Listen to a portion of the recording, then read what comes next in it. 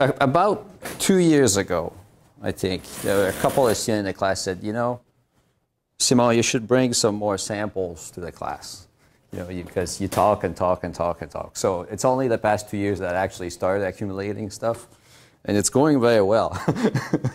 So I thought of bringing these just as to tie up a little bit with what we were talking about yesterday. Yesterday we had a corrosion as a cause of failure. What else do we have? Well, we didn't really talk about the wheel, exactly what happened. The surface coating just got damaged, and that's why it cracked all around.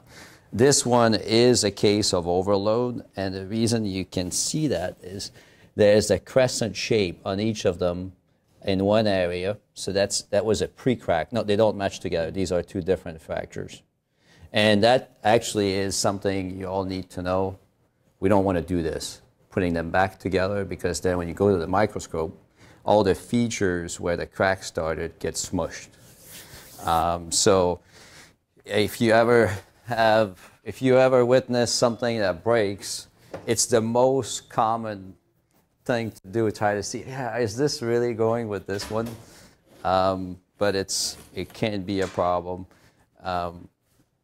So the reason I know it's an overload is it's a bolt. And what you'll see on the fracture is there's a region that's really flat. It looks about this big. So this is the pre-crack. It's fairly smooth, and it really started on one point. And then there's the other bolt that's just about the same. I think it's a little bigger, if I remember from looking at it this morning.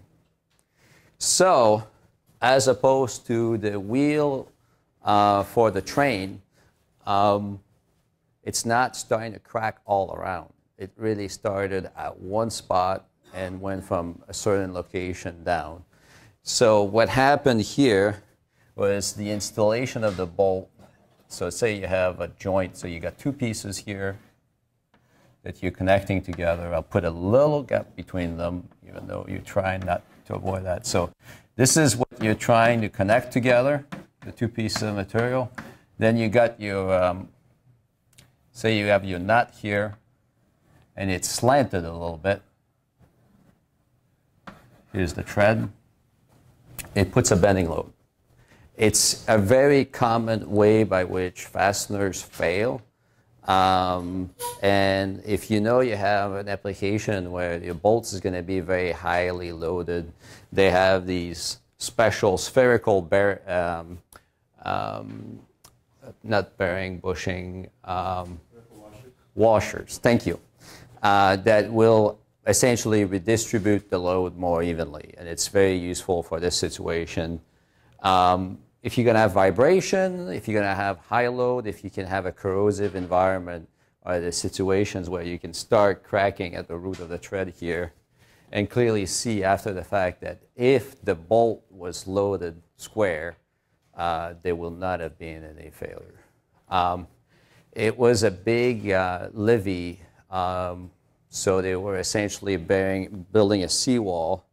And the biggest problem in terms of trying to mitigate this is they could not access the landfill side to repair it. So we had a lot of ideas. The most practical one was to oversize the hole here and connect back a little further.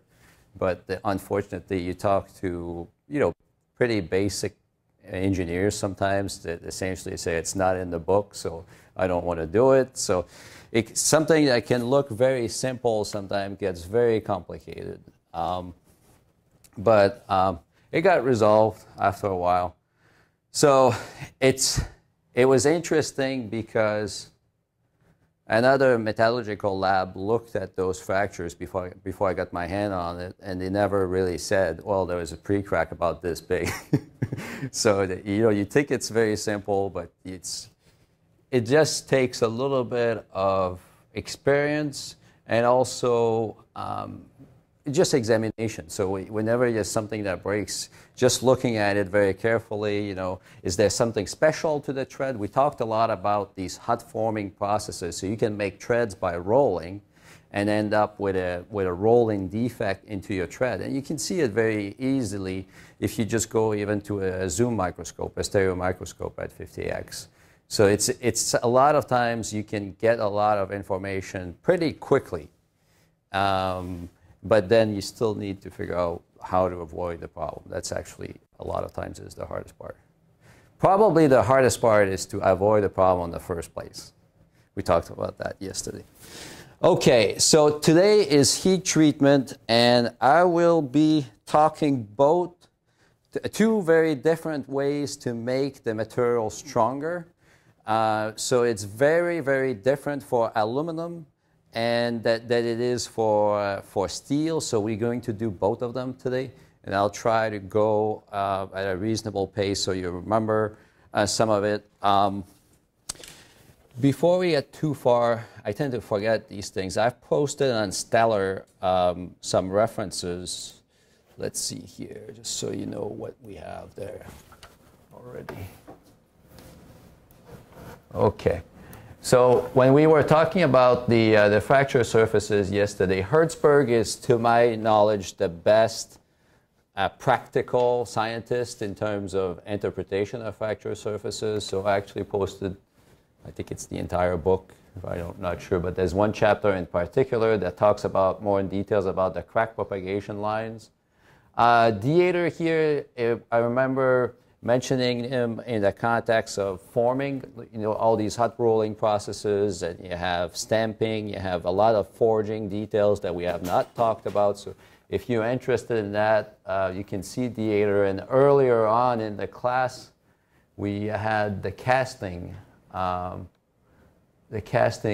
conversation here with Porter and E. Sterling. And these people also have a chapter on heat treatment of aluminum that's very detailed, but kind of intuitive. There's a lot of images, and it's easy to follow through. So if you're interested, it's a good reference for both topics. Okay, so back to the aluminum. Why are we using aluminum? Give me some example here. Yes? What else? In general, yes, that's true.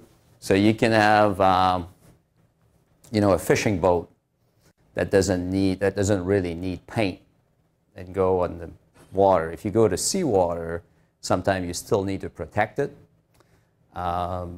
because it just gets attacked with the salt. So the aluminum. So I'm glad you mentioned corrosion. The aluminum alloys, and I want to talk to you about corrosion after we talk about welding. So what's left for us for this term is mostly welding and then corrosion, just because it ties into the surface coating. And we'll talk about stainless steel, a lot of things that I think engineers should know. Aluminum. It's so simple yet not known that the aluminum oxide on the surface is going to be stable only approximately here in a range of pH 3 to 9. And there are references on this, and people don't necessarily agree. So if you are in concrete, for example, you can have pretty accelerated corrosion. Concrete, we're looking at a pH of 11 or 12, so the idea of embedding aluminum in concrete in a moist environment is not good. If you're in a fairly acidic environment, or you can be exposed to acid, again, you lose your protective coating, and the aluminum will corrode very quickly. So it's generally corrosion resistant. The other aspect that happens with aluminum sometimes is pitting. And that doesn't really lead to a significant thickness loss. But in terms of surface finish and all that, that's where the salts come in. Because when you have a salt deposit on the surface of aluminum locally, you're starting to vary your pH, and then that's how you start getting a pitting action. So, and that's what happens with bolts. So if you have a fishing boat that's anchored in the sea, when it's stationary, that's when you have the highest likelihood of getting your corrosion taking place. With respect to strength, it's another very interesting topic. So you guys like megapascal or KSI? Megapascal, right? Okay. We'll try to do megapascal. We have to convert it. So 5 times, around 40 megapascal is where you start your sigma yield with aluminum alloys. And with steel, you're starting at 200. The softest steel you get is going to be about 200. So what is the benefit here? Okay, it's lightweight, but if you use pure aluminum, it's extremely soft. So the only reason why we can make use of aluminum and consider it, you know, a weight advantage is because of the heat treatment done to it. If it wasn't for heat treatment, aluminum will not be able to compete with steel on a weight basis. So how do we heat treat it? It's essentially by precipitation, and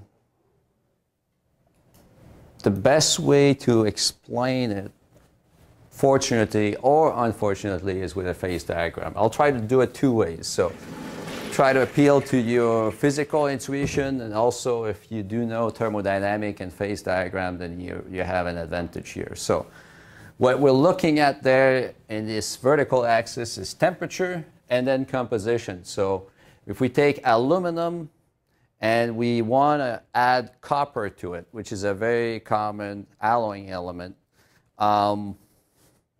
if you at a certain temperature, so over here, say with about 400-500 degrees centigrade, we can have up to about 4% copper into the aluminum, and it's still going to be in solution. So aluminum is only the black atoms here. So it's a face-centered cubic, so forget about all the brown ones. So it has a lot of sites for having other atoms into solution. And at high temperature, there's more spacing between the atoms, so you're more tolerant to having another type of atom in your structure. Now, so what happens as the temperature cools down, the spacing is reducing, and then by equilibrium, you want the copper out of your crystal. So the way to do this, we call it precipitation. So it's the formation of a second phase.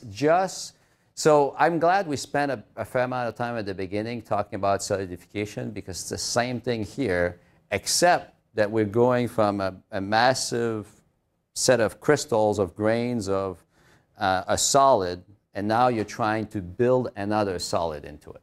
That's the only difference as opposed to doing solidification.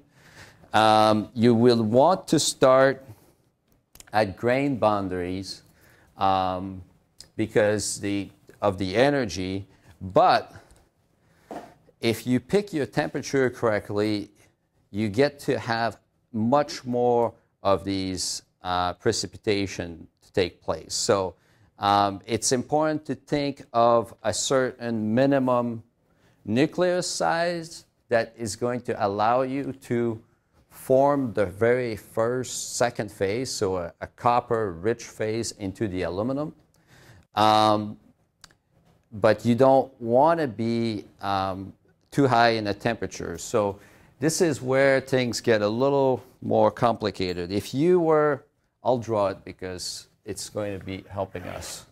So if we have temperature here and we have this essentially single phase, so this is a FCC aluminum, and we're putting copper into it. At this peak of composition, so let's say this is about 500 degrees centigrade. We have our peak here, we're putting about 4% copper.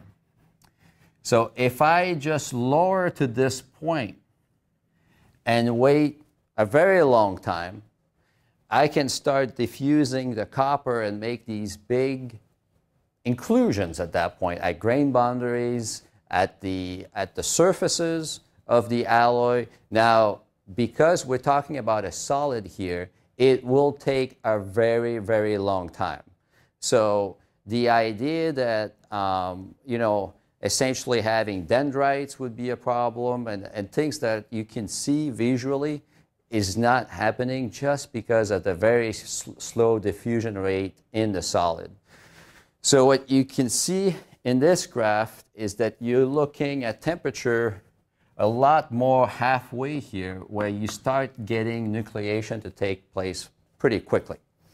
So what exactly it takes to make the nucleation, you can see here in this diagram, this is 500 nanometers. So you're starting having particles here that are about 100 nanometers, maybe 20 nanometers that start forming at the time. So essentially, all the copper atoms, instead of being randomly distributed at one point in time, get into this little 20 nanometer zone. And that is big enough that the additional surface energy created at that area is less than the gain in thermodynamic energy from the phase transformation. So you start forming them. They look very, very small at the beginning. And then if you wait longer, they will essentially, you have a merging of very, very small precipitate to make bigger ones. So it's a very, very gradual evolution of the microstructure from essentially a single phase. So what does that lead to? So we're talking about essentially having little particles, and you have a very, very high density of them in each grain. So they interact directly with the dislocations, is what they do. But only if they're above a certain size and below another size. So very, very fine precipitate like this, you can have the dislocation go through them. Not much of a gain here. Very, very large one, they become separated from the actual grain, and they become more of an inclusion, and the dislocation can just go through to the grain boundary or the interface between them. No straightening. So it's only in between that you will have the straightening effect. We talked about that before. So in the aging process, that's what we call it. So the process here, just so we're all clear, you heat it up, it becomes a single phase. Then you quench because you don't want to go through this temperature here where you start forming very, very big precipitates. So you lower very quickly. Nothing happens. So that when you quench the aluminum, it essentially becomes super saturated in copper at ambient temperature. And then you heat it back up at the temperature that you want to make this precipitation treatment. Now, there are exceptions, of course. So rivets for aircrafts are a little different because the aging is going to progress at ambient temperature. So the way they do this is they quench it to, I think it's minus 50 degrees centigrade. Anyway, they quench it very, very cold. They keep it in the freezer until it's time to install it on the aircraft. And after it's installed is when the aging takes place in the shop to make it stronger. And that just has to do with the exact composition that you're looking at. So the range here where you want to do your aging treatment varies depending on whether you're adding copper, whether you're adding magnesium, for example. Those are two very common alloying elements. Yes? So why do they age on the aircraft? Well, because otherwise it'd be very hard to put the rivet. So you want a very low strain, high ductility. Thank you for asking. It's just this is where so you start with essentially a rod and you mushroom it, so you get maybe 30-40% strain. You're not the only one who missed that part. So it's a very, very large volume industry in terms of number, but it's a simple process, and then they will have this quality control to make sure the rivets don't stay in the equipment too long, don't warm up before you put them on. Now, perhaps you can see that there is a little bit of a downside to this. We're looking here at our size evolution. So we're starting here, and we either heat up or just wait, right? For the rivets, we're saying we're just waiting to form these precipitate. Now, you can see most of these curves, except most of these curves have a peak that they go through, and then it's lowering again. So, and that's where sometimes it's important to think of this, is if your aluminum is going to get hot, you can pass through the peak and start reducing the strength again. So I've seen that being a problem with the wings. So the aircraft wings have this de-icing system, so they bypass the air from the engine to feed into this channel into the wing. And then if you have the grade of aluminum that age, say at 200 degree, no, it was going to 150 degrees centigrade inside, then you're going to soften it. You're reducing the yield of the aluminum alloy. So, there are limits, is all I'm saying, and they are based on exactly how you get that straightening. Maybe just a little nomenclature here. If you do go and buy aluminum alloy, you have a lot of 6061. This is a nomenclature from the Aluminum Association. This specifies essentially the chemistry. It's a 4-digit number. You have 2024 is kind of a rivet type aluminum. This is more structural shapes. And then you have the 7000 series. So these three series, 2000, 6000, 7000, are the most common series that have a heat treatment on them.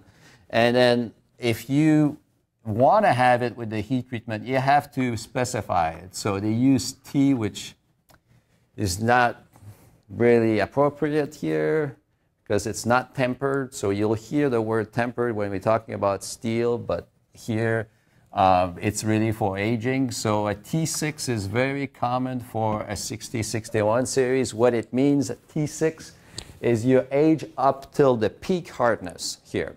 For the rivets, we call it T3. That's a natural aging at ambient temperature.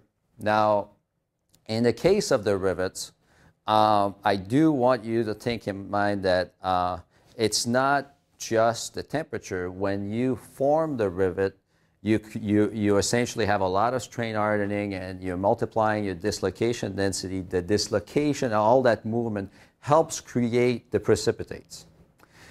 So that's essentially, then they put a 5-1 for that, just to say that it's strain-induced precipitation.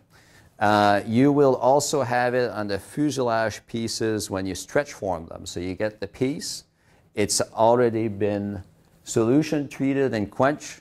You form it by that stretch forming that we looked at yesterday on the die. And because of all that deformation and the movement inside the aluminum, it helps initiate the precipitation treatment.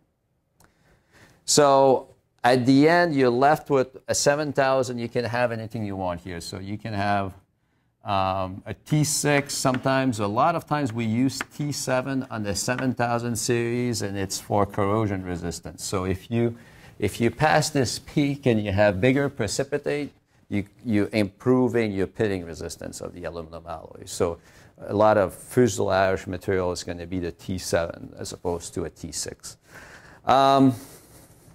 So just to give you an idea, at the beginning we started with 40 megapascal. When you go through all these heat treatment here, you can expect something of the order of 50 times 7, 300, 400 megapascal is the range of yield strength after the heat treatment. So it's a factor of 10. Pretty interesting, pretty good. And that is something that you lose if you're reheating the alloy above its annealing point. So in this case, if you go back here, definitely here you essentially grow your precipitate, so you lose some of the strength, and here you're going back to solution. You're becoming the softest again. So it's, again, a compromise. It's very useful for lightweight, as you pointed out. It's also good for corrosion. It's more expensive. So for a large structure, that's a reason why we prefer using steel. It's really a question of cost more than usefulness. Some people say it's hard to weld. If you know how to do it and you have the proper equipment, it's really not a problem. So I want to show you an example I worked on. It's a radio telescope. I wasn't a citizen back then, so I was not allowed to see exactly where the telescope was looking at. But essentially, these structures are about 300 feet in diameter, and they organize to orient in all directions. So the entire ditch can rotate this way and this way as well to collect signal from the extra space. The main criteria, if you're designing this, is the shape of the ditch needs to remain within certain limit as you move from vertical to flat and all directions around it. So it's a design that is highly limited by stiffness. Weight does matter because of the size. You need to put this on bearings, and you need shafts and gears. And if you wanted to make it out of steel, it will be more expensive in this case, even though it's not a flying object or anything like that. So they do make it out of aluminum. It's the most common material. It's a tubular structure. And that leads me to discussing a subject. This is how you make a bike, right? You just take the tubes and weld them together. It's good, but it's not the best way to make joints that will resist cyclic loading. So that's why on bicycle, all the welds are really oversized. Really, really oversized. All these zones, and these are not areas that you want the highest stresses to be. Sometimes it is. Anyway, it's not an optimal structure. The best way, if you're going to be using tubular structures, is to use gusset plates. So we see it here on kind of a tower system. And I did bring it. So you notch the tube, and then you put the plate in here. And that allows you to make a shear joint. So that when you put the weld metal here and here, that weld metal is loaded in shear as opposed to in tension. You are increasing your fatigue capacity by about a factor of 3 just by doing this. Now, it can be a little more work if you worry about being airtight or watertight. That's a problem. You're opening the structure here. But in the context of aluminum and these big ditch, it's not a problem. It's only going to be exposed to atmospheric environments. So the idea of having any rain going through the inside of the tube is not a problem. So why is welding causing this weakening here? I'm just showing you some test result. This is something we have actually done on 6061, this one here. We're looking at the variation. I'm sorry, it's in KSI, so about 300 and changed megapascal on top, and it's going down all the way to about 50 in next to the weld. So this is still the original material. We call it the heat affected zone. So you guys know what happened, right? We went back to solution. So we heated it up beyond this line here. Even if it was for a short period of time, we went into solution, and then the weld cooled off quickly. We quenched it, lost the strength. And that loss in strength is the reason you're decreasing your fatigue resistance. You're also reducing your yield properties as well. You just the static properties.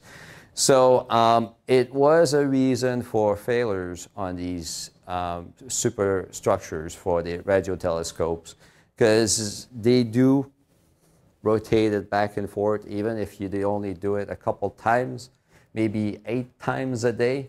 If you're just starting to add up after 10 years, you have fatigue cracks. And therefore, it's, this type of design becomes very important.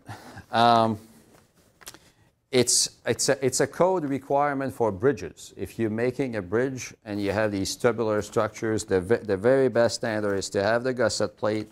And it's very clear also that you can't weld on top here, because otherwise it completely defeats the purpose. If you put one area where the weld is perpendicular to your load, that's where the crack is going to start. So it doesn't matter if you only have it in one area as opposed to all around. You just all of a sudden say, oh, well, you know, I don't care if I start having cracks and weakening. So it's another problem that I've seen a lot of failures of tubular joints just by not respecting the concept. That's always something, if you look at it from just a pull-out effect, if you load it at it once, of course you get the benefit of having this extra material here, but when it's a cyclic load, it hits this area each time. It doesn't matter how much more you have here. It's the same stress that goes through this location and get the crack to start, essentially. So it really becomes a problem. So aluminum alloys are very useful. I think it's good for you to keep in mind that the treatment itself, the quenching, in the case of aluminum, just gets you into a super saturated solution that is soft and relatively low in terms of strength. And it's this aging process that really creates you the strength that you want depending on the characteristic you're looking for. And then if you start welding it, you have a problem. Now, we're going to talk about steel, which is very different. So the steel at high temperature is just like the aluminum, FCC structure. When it cools and reaches this 740 degrees centigrade temperature, it wants to transform into a body-centered cubic structure, this one. It is associated with, of course, a lot of rearrangement of the atoms, but it's on a very small scale. Now, the problem, well, no, the reason we use steel is in this process of going from this structure to this one, you lose a lot of ability to have carbon into your structure. So at this high temperature here, it's the gamma phase, and we can take at this peak here up to 0.8% carbon. Let me go back to this whole thing here. So this is another phase diagram. We have iron here and we have carbon. Before, when we were talking about cast iron, we were in this range here where we were putting enough carbon to reduce the melting point. So we were just over here. Right now, we're talking about steel, so we have less carbon. It's pretty high melting point, so that's why we have all this thermal treatment to essentially make good quality wrought product. From when we have the wrought product, if we're hot rolling, we're in this range here. It's this very ductile material. If we cool it at a reasonable temperature, at a reasonable rate, not too fast, if it's not a quench, then you reach this 700 temperature range where all of a sudden you don't have much ability, if any, to have carbon in the iron phase. So the carbon goes into the cementite. It's essentially become a carbide. And that's the regular transformation. It does lead to hardening by itself. And it's the equilibrium transformation. I realize that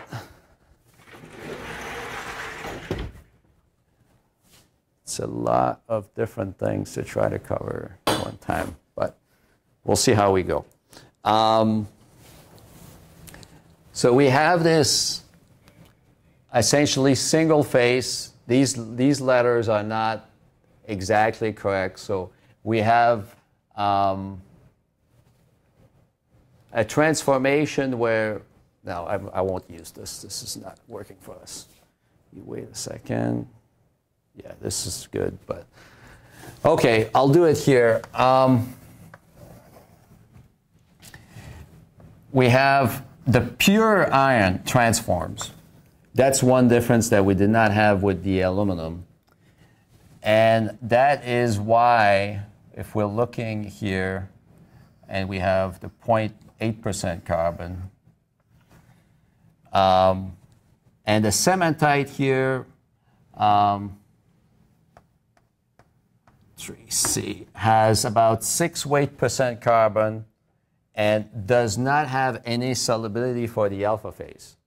So it's a very, very complex change from this phase to these two, where here all the carbon is with the austenite, within the FCC structure, and then you end up with no carbon here and about 6 to 8% carbon on the other phase.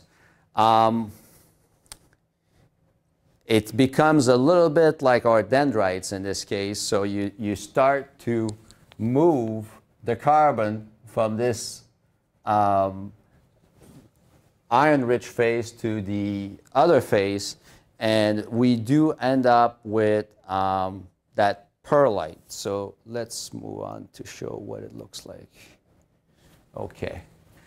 So this is what happens when you're cooling it slowly. You end up with grains that essentially just have the iron. Where are we going here? This is almost pure iron, and then you have other grains that will have the two-phase structure with the Fe3C carbide type, and then the pure iron in between them. And that's what we call the pearlite.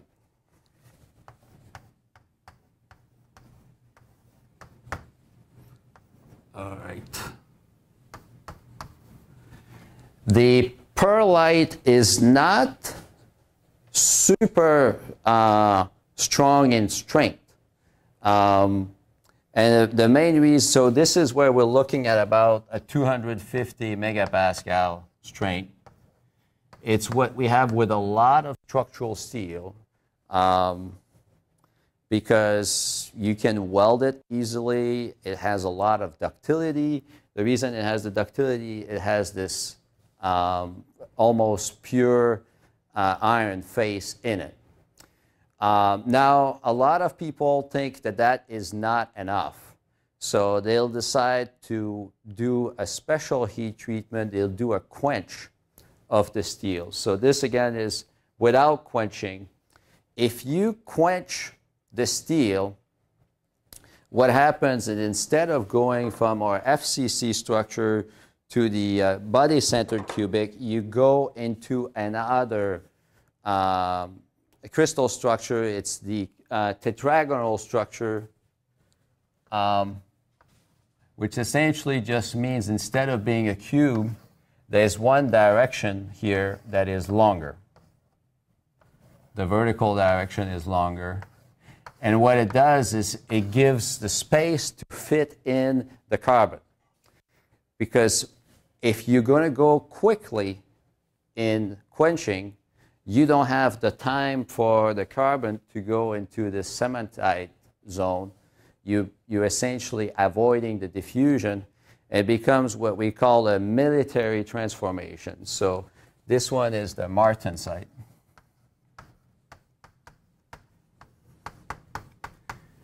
And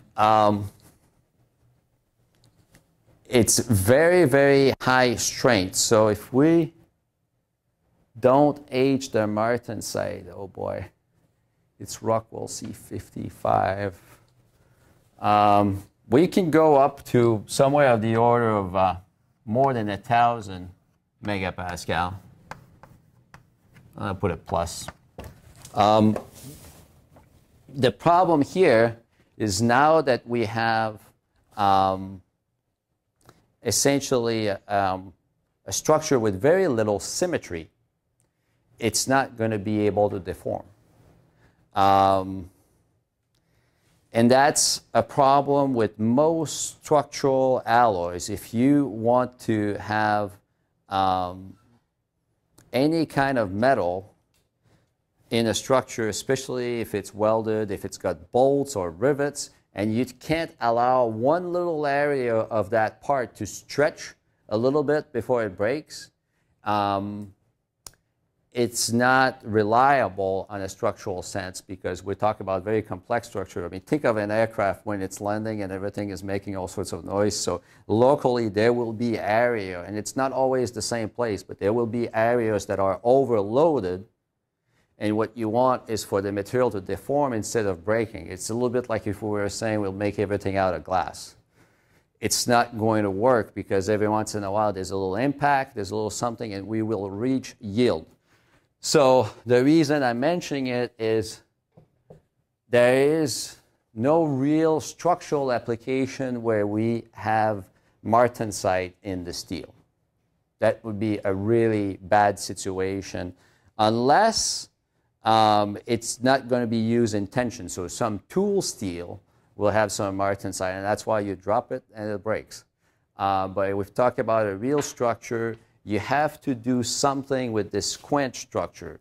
So the main difference between aluminum and the steel here is as soon as you quench, it becomes really brittle. And that's going to have a lot of implications when we start talking about welding, because if you take a steel that will go easily through a martensite transformation, then it's very hard to weld it, because each time you weld, you quench it, you heat it up, and you cool it quickly. So it becomes pretty brittle.